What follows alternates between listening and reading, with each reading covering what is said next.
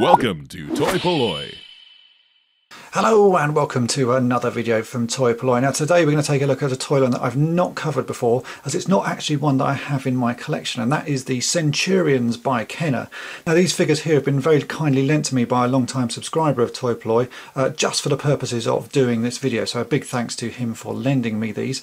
Now they are really cool figures, they're pretty sturdily made and they have some good sort of construction techniques and articulation that's sort of available to all the joints. You can clearly bend the knees, you can actually rotate the hips out as well, the arms as well rotate out a bit and sort of rotate up and have moving elbow joints. But there is a really sort of common flaw with these figures, and that is the fact the arms can be broken off. Here you can see another Ace McLeod where his arms have been snapped off. Now this is down to a design flaw, I would say, in the toy. You can rotate his arms all the way around, but in the sort of down position you can also rotate the arms out slightly. But if you then try and rotate the arms up, they sort of get snagged, and this encourages the little tab inside to be snapped off if you sort of rotate them too quickly, and that is what happens to these figures more often than not. In fact, you can see I have here 3 figures all with their arms missing. So today I'm going to show you how to reattach the arms to these Kenner Centurion figures. So here we have the 3 figures I'm going to work on. These are the 3 main hero characters. We have on the left Ace McLeod, in the middle we have Jake Rockwell, and on the right, let me just check my paperwork here because I can never remember this guy's name, Max Ray. So that is Max Ray there. It initially wasn't clear what had actually broken on these figures until I managed to crack open the blue guy, and inside I found the missing pieces that should be attached to this little sort of last little tab bit that's on the arm. And it turns out that the inside part of the arm should be a little sort of flat disc like that, and what happens is when you rotate the arm and sort of push it upwards, the outside parts of the disc are snapped off and you're left with a little bar like that, or in some instances you're left with no bar at all. If you do have the little bar bit, you can actually still sort of slot the arms in place. If I just sort of push that in and rotate it around, and you can see the arm does hold in place, but obviously if you rotate the arm forwards it falls out because there's nothing to hold it in. So I've had to work out a way to recreate the little sort of flat disc part that goes onto those, and also then get this back in the body. So that's what's taken me some time to work out, but I think I have an answer. Now the real problem with these toys is actually how to get them apart. They've been glued all the way around and it is a really strong glue, so they're incredibly hard to prise open. Now with the first blue guy I actually just stuck some pliers in and gently sort of prised it, and the whole body on this one cracked open actually pretty easily. So I think this one had just had not a large amount of glue put on it, but this yellow guy really has taken a bit of a battering trying to get him apart. As you can see here, I've had to sort of do some fairly serious work on the side of him, because what you've got to do is get the body part split open enough that you can put the new arm fitting in. So I've sort of hit this with a small screwdriver and a hammer into the gaps just to try and sort of crack this open a bit. And once you've cracked it a little bit, you can then get something like a sort of screwdriver blade in, just push that in and start to prise it apart. And it will, the glue will break, and you can see that after a little bit of sort of fiddling and that, you can prise it open, and you only need to do it a little bit just so that we can put a new socket in that hole there. So it's a little bit fiddly. I've not actually filmed myself doing it. I may do on the green one towards the end of this video, but for the moment you can see it's a case of trying to crack the glue, and once you've done that we can then start working on repairing the arm.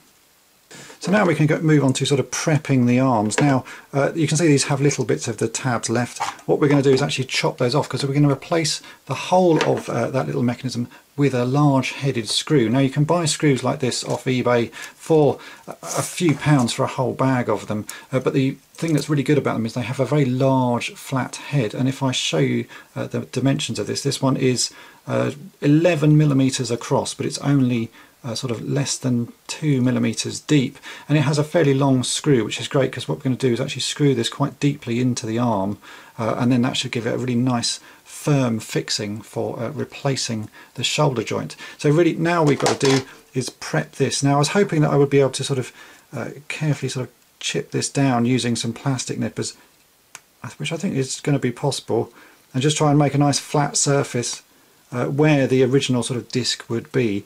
I may use some little files to try and get a nice flat surface on that, but it shouldn't be too hard to do. And like, we'll do the same on this side as well, but we'll just chop off the remains of this little tab anyway.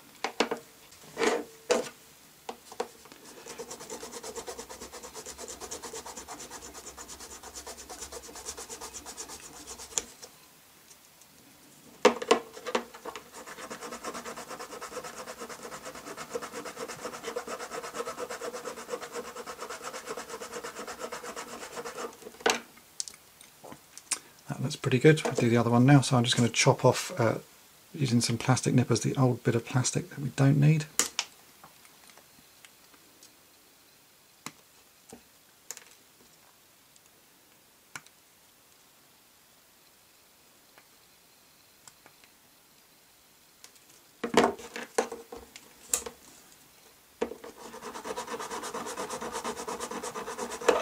So we're now ready to drill a hole into the arm. I've got two drill bits. I've got one drill bit which is slightly smaller than the screw diameter of the screw we're putting in, and another one which is a lot smaller, because I'm going to drill a little pilot hole into this arm and then use that as a guide for drilling the bigger hole. So first up we'll do the small hole, make sure everything's lined up.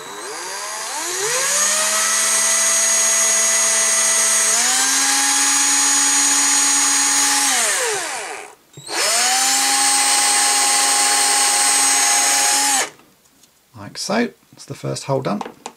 And for this second hole, I know that I don't want the drill bit to go any deeper than the length of this screw, so I've just put a bit of tape on the end of the drill bit, so you can see that sort of marks how deep the drill needs to go. That way I won't drill a hole that's much deeper, and I have reducing the risk of it coming out the other side of the arm. So we'll get this drilled and then we can try and fit the screw and see how well that works.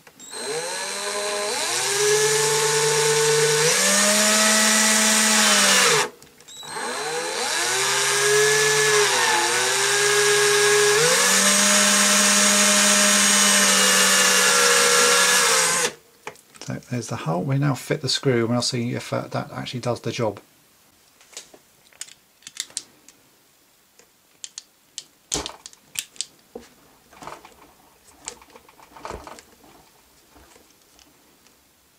So it's time to do a test fitting, as I've never actually restored one of these toys before. I do not know if this will work, but you can see that screw has gone in quite nice and snug.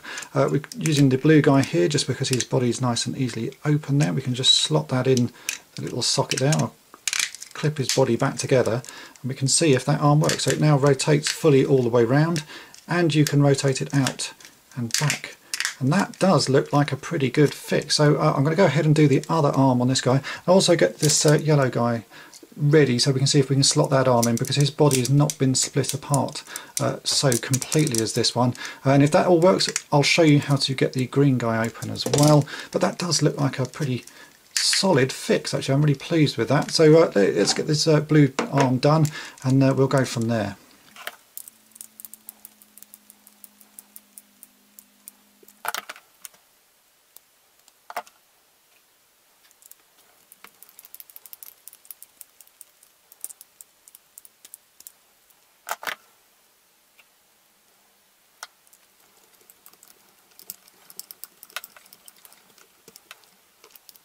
So I've now got the other two arms ready. The blue guy, as we've shown before, will be easy because his body does crack open. So I'm just going to push that open a bit, can slot that in, and then I can just put a bit of glue around that to hold it together. But that arm, again, all works and rotates into all the positions. Now this other guy, this is the guy I've been having a few troubles with. As you can see, there's a little bit of damage there, but it's, in my mind, perfectly acceptable to do that to a toy because this toy was broken anyway, so a little bit more damage is not a problem. And really, I managed to crack this open a fair bit. You can see I can pull that open quite well. So I reckon if I just push this in and sort of prise the body apart at the same time, so I'm going to use a screwdriver. I think if I rotate that arm up, or maybe even if I just put the screwdriver in to start with, rotate the arm up and sort of get it half in place, and then with a bit of squeezing and twisting like so, I can slot that arm back in. There you go, that's actually gone in quite easily. And again, now that arm rotates. So really just going to need a little bit of glue just to push that body back together and hold it together, and maybe a little bit of paint there just to hide it. But the arm does work, and that's the important part on this toy. So I will now show you how I got into this body, because that is the tricky part, but the arm fix does work if you can get the bodies apart. So as I said, this does seem to be the tricky bit. The glue is incredibly strong on these figures, and it's glued all the way down this sort of seam and then around the back of this sort of shoulder peg as well. So what I did was I took a scalpel like this and carefully sort of scored around the seam so that there was a sort of a mark in the glue, and hopefully it will break along this line. I did this all around the seam and tried to dig in as deep as I could.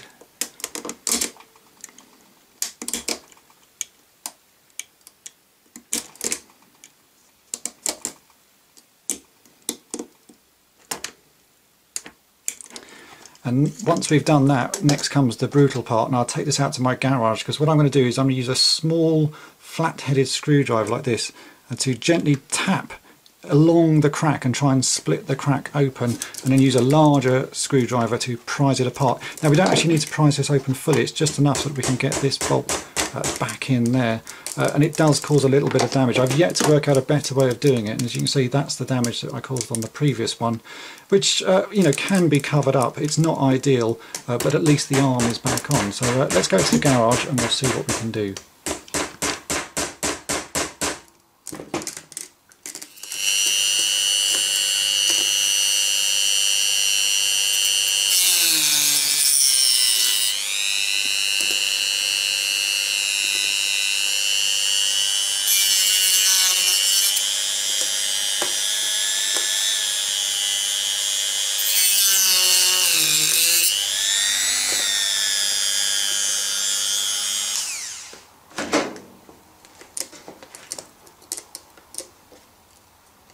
So I started by using a screwdriver to sort of hammer a small hole and trying to crack open the side of him, but that really didn't work. I tried a few times and it just wasn't doing it on this one. This one seemed to be extra strongly glued together, so in the end I had to get out my Dremel and cut a larger line down the side, and then using that I could prise open the body. And so here we have the figure, as you can see, with it prised open. It really is incredibly hard work to get these apart, and there's a little bit more damage on this one, but I think a little bit of milliput squeezed in that and in some paint and you probably wouldn't even see it. So now this section is open enough again that we can get this arm in.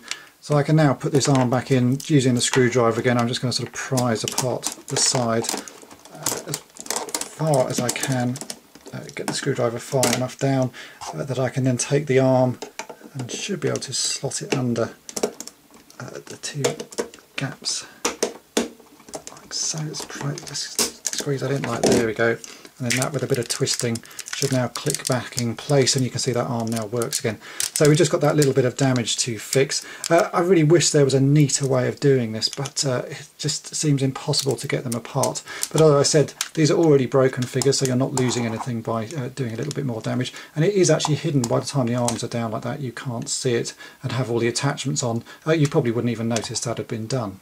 And so here we go, this is the three guys all with their arms back on. This first one, the arms work fully. Now this was obviously the easiest one to do because the body just cracked apart without any effort, so that's a nice easy fix on that one. The other two have proved a little bit harder just because the way the bodies are glued together. This guy, I ended up with a little bit of damage down the side, as you can see, but the arm does work, and it's another usable figure. So I'm a little bit disappointed that I had to sort of damage the side of it like that, but sometimes there's not a lot you can do, especially when figures are sort of constructed in this way. And I'd much rather have a figure that I could display and use with a little bit of damage on the side than something with an arm fallen off. And then this final guy, again, you can see there's a little bit of damage down there, but a bit of milliput on that, and then just sort of paint it over, and actually that won't look too bad. This guy also has my sort of prototype fix on it. When I was working out how to fix this, I thought maybe we could do it with a bit of Lego, because Lego is the sort of easiest way of doing all of these fixings, and I used a little bit of Lego to create a new sort of tab hole, but put it on at a slight sort of angle, and an angle that you don't often rotate the arm to, so you can see there it's sort of angled slightly backwards. So to get this to work, You slot the arm in and rotate it forwards like that, and then the arm holds in place, and you can move it about as you would normally and rotate it up to sort of all sorts of angles. The only problem is, of course, that if you rotate it back, the arm does fall off. So that's why I didn't bother showing you this fix, although it is one that you could do if you didn't want to go down the route of sort of splitting the body apart.